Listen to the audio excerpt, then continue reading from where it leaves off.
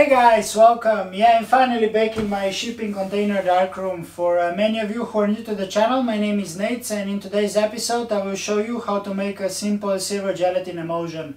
So yeah, without further ado, let's get started!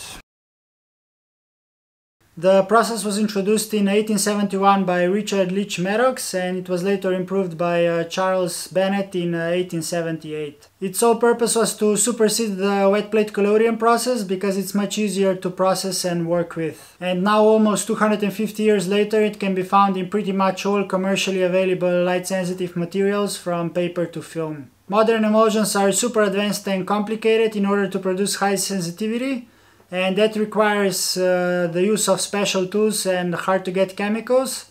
So let's rather return back to 1880s and make the emulsion of that time. Starting with safety, of course, make sure to put on some safety glasses to protect you from silver nitrate, and you should also put on some latex protection gloves. This is a rather long list of equipment. You will need 3 tempered glass beakers, one 500 milliliters and the other 250 milliliters. I just broke the last 500 milliliter beaker yesterday, so I will have to be a bit more careful with mixing today. Moving on with smaller glass or ceramic baking tray. That's gonna be used to chill the emulsion. I got this one in IKEA just for a few bucks. A heat source, I will be using a hot plate of this magnetic stirrer and a crock pot that's gonna help me to keep the solutions at the right temperature. If you don't have those, don't worry, because back in the days when I didn't have all this equipment, I just used those one plate stoves with a smaller water-filled pot. And yeah, make sure to cover all the indication lights because you really don't want to end up with an exposed emulsion. Next one on the list is a thermometer. I'm using this cheap digital cooking thermometer. You can find the link to it in the description below. A precise scale, measuring cylinder, big stainless steel mixing bowl that's gonna be used for washing, stainless steel or plastic potato ricer that's gonna be used for noodling the emulsion, stainless steel spoons, half a square meter of nylon cloth, a large syringe of some sort. It's important that you can control the flow and that the hole is not too big. I made an attachment for mine using some thin plastic tubing. I melted the end together and pierced a hole through it with a small needle. A timer of some sort, stainless steel wire mesh strainer. In order to wash the emulsion you will need some ice, and for that purpose I filled these ice bags with some distilled water. To chill the emulsion you will need a fridge, light-proof black bag that is big enough to fit the small glass baking tray, a light-proof container to store the emulsion. I found those on eBay. I will link them below if I can find them again. And you won't be able to do all this without a darkroom illuminated with red safe lights. Okay, let's proceed with material list. 1 liter or more of distilled water, 10.5 grams of potassium bromide, only 0.4 grams of potassium iodide, 12 grams of silver nitrate, 21 grams of gelatin. Photographic grade is of course the best, but you can use food grade as well. And it should be at least 240 bloom. Bloom tells you how hard the emulsion is. The higher the number, the harder it is when dried. A grain of thymol. And the last one on the list is 5 milliliters of 95% grain alcohol. If you're finding this hard to follow, don't worry, because in the description below I also linked a written tutorial including full list of equipment and materials. I would like to point out that I'm following the recipe of Mark Osterman and that I learned many things that I'm going to be showing you today from Denise Ross and her Light Farm blog, so you should definitely check them out if you're interested in this kind of processes. Okay guys, before you start, try to memorize all 11 steps because quantities, temperatures and order is very important. I also recommend you to wash all your equipment in some distilled water, from glass beakers to potato ricer, so you don't end up with any accidental emulsion contamination. Start by preparing the first melt gelatin. Pour 85 milliliters of distilled water into a 500 milliliter beaker and add 3 grams of photographic grade gelatin.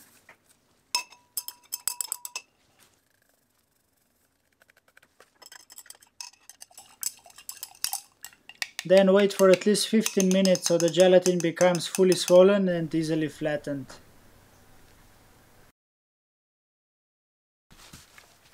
Proceed with reserved gelatin. Pour 80 ml of distilled water into a glass beaker and slowly add 18 grams of photographic grade gelatin. You don't want to put all the gelatin in at once because it will not incorporate nicely. Once you have all the gelatin in, let it soak as much water as possible. How much water you need really depends on the gelatin you're using. Some will absorb less and some more water. Just make sure it's nice and moist. This reserved gelatin will be added to the emulsion later on. When making the emulsion you really shouldn't be in rush, but rather make sure that every step is done correctly. Now that the first male gelatin has swollen, it's time to dissolve it. Place the beaker in hot water bath, or in my case I will use a hot plate of magnetic stirrer that will help to keep everything in motion while heating up. You should keep this solution at constant temperature of 50 degrees Celsius or 120 degrees Fahrenheit. While you're waiting for the main pot to get to temperature, you can prepare the silver solution by dissolving 12 grams of silver nitrate in a glass beaker filled with 85 milliliters of distilled water. Heat this silver solution to around 120 degrees Fahrenheit or 50 degrees Celsius using a hot water pan or crock pot.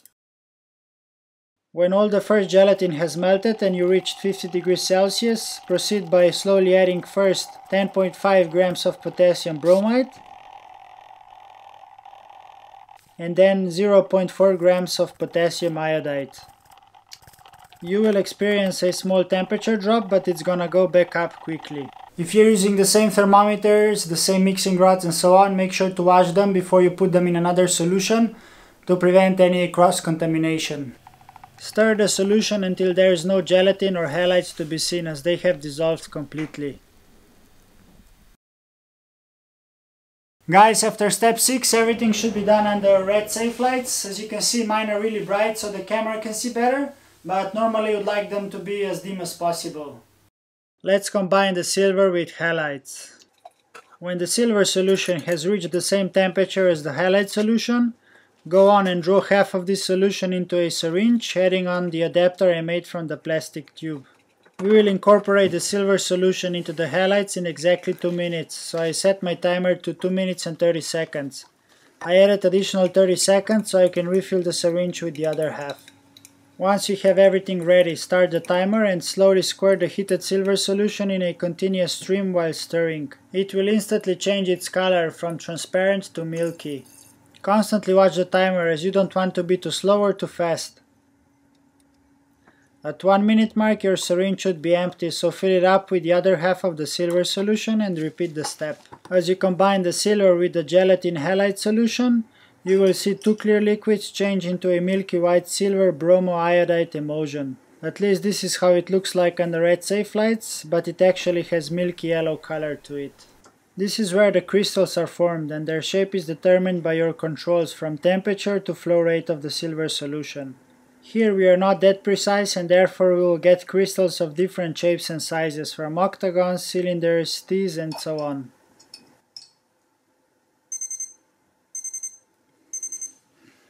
After the silver has been incorporated, it's time to ripen the emulsion by maintaining it at 50 degrees Celsius for 15 minutes with constant gentle stirring. While the emulsion is ripening, you can begin draining all the excess water from the reserved gelatin. I didn't have any, so I just added this gelatin to the emulsion. At this point, temperature will drop quite significantly, so wait until it comes back to 50 degrees Celsius. This step is called the digestion, as we need to wait until all the new gelatin is completely dissolved. After 5 minutes you can turn off the stirrer, take the magnet out, pour the hot emulsion into a glass baking tray,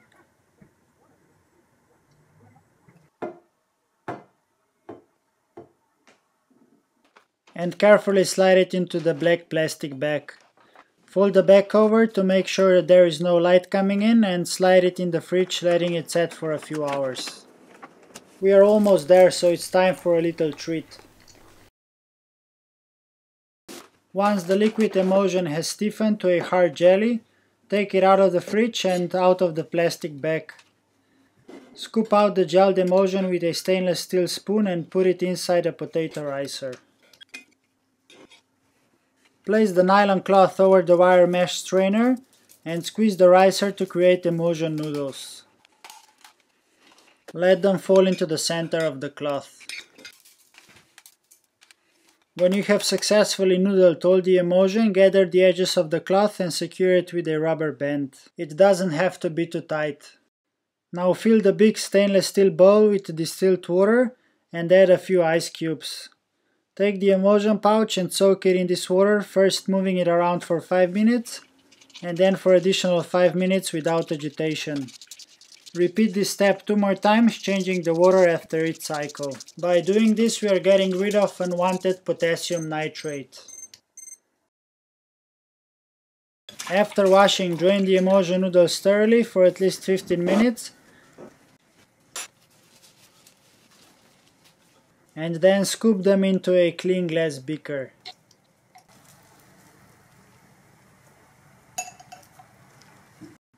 Start remelting the emulsion in an electric crockpot or using hot plate at around 50 degrees Celsius or 120 degrees Fahrenheit, so you can add the finals.